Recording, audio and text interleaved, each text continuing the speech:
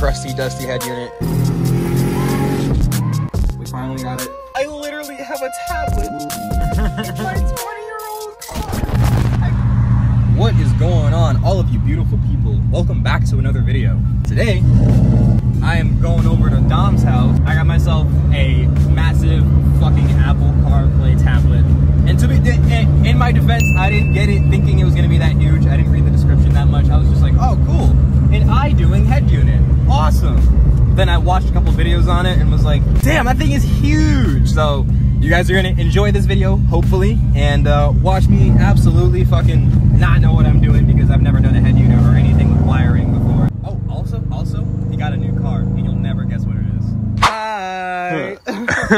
I told him that you got a new car, but I didn't show them what it was yet. Dun, dun, dun, dun.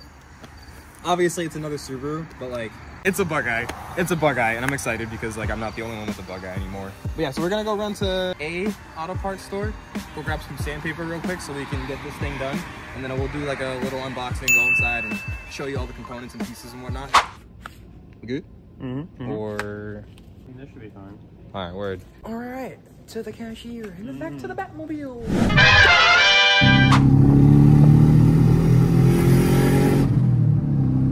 Guys, we're in Mexico. This is legal. This is legal. All right, to the install. All right, so finally back, chilling at Dom's house. Tokyo Drift on the TV. We chilling. I'm gonna go through some of this with you guys so you can see what comes in the box and you know what to expect. So it comes with a bunch of like auxiliary cords. I don't know. I think these are the actual plug and play connectors that I need. Plastic pry tools. How nice. Yeah, they did. Look, they gave us trim tools as well, so we can go ahead and pop off the plastic trim that's in there. Very easy. It's only held in with clips. I'll show you guys the entire process. My boy. Jeez. That is huge. Oh yeah. That is massive. These clips that are right here are the only thing that are going to be holding it in versus in the stock radio, there's like 6 bolts. Oh, the flash is on. That's fine because it's dark as fuck outside. All right, so I want to get this out of my way because, you know, I'm a cool guy that can do that. You just wanted to flex that. 100%. First thing we're going to do is we're going to take this trim piece off. So pretty much. Oh my god. From the top, like from the top here, we're just literally going to pry this right out. I got the trim tool to work because I'm a man. There you go.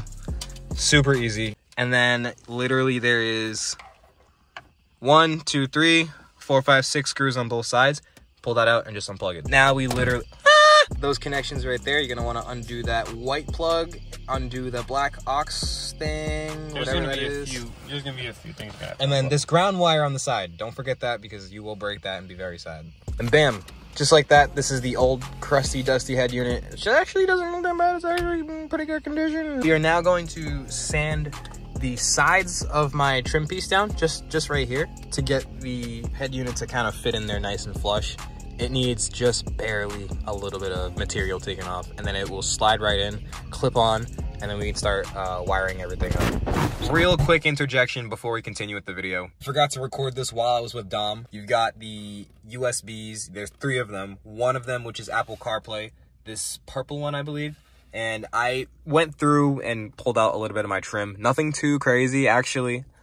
Just the glove box, I pulled it down a little bit to get the 2 USBs down there. And then I've also got the Apple CarPlay one on the driver's side for me over here.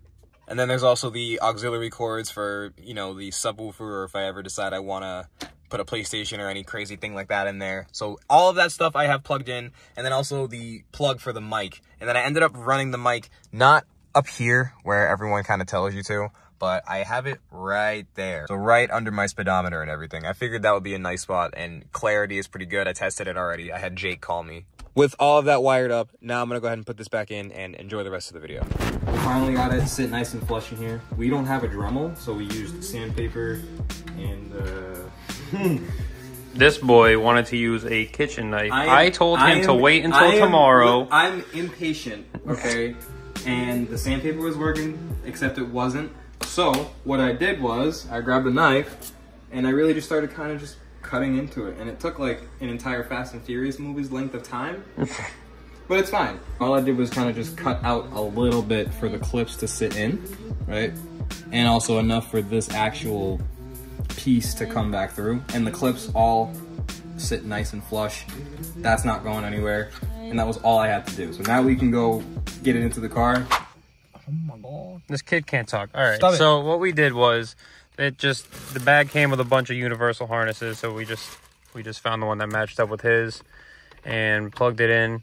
It's pretty much just all plug and play. You don't need this ground anymore because this harness acts as, well, it's got a ground source in it, so you don't really need that afterwards. Yeah, and then literally just after that, held in by clips, and then that's it. There's a lot of other things like the microphone and like shit for like Wi-Fi and a couple other things. To be honest, those are all things that I don't really need.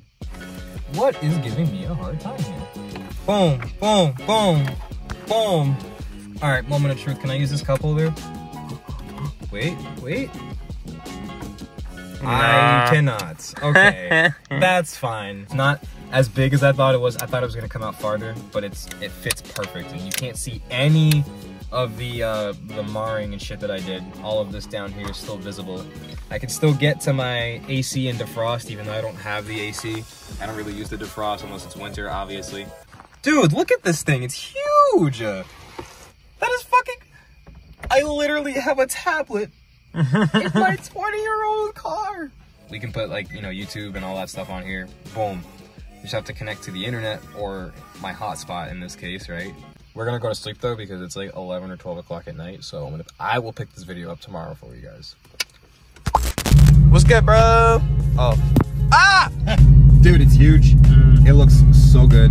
The Apple CarPlay works. See how many apps you still have open on this motherfucker. No, I wonder if it'll save it. I don't have any apps open. Right? No. It's very easy to use. You just connect your phone or your Bluetooth or a Wi-Fi or whatever it is that you have. You can go on to YouTube. You can do all the cool things.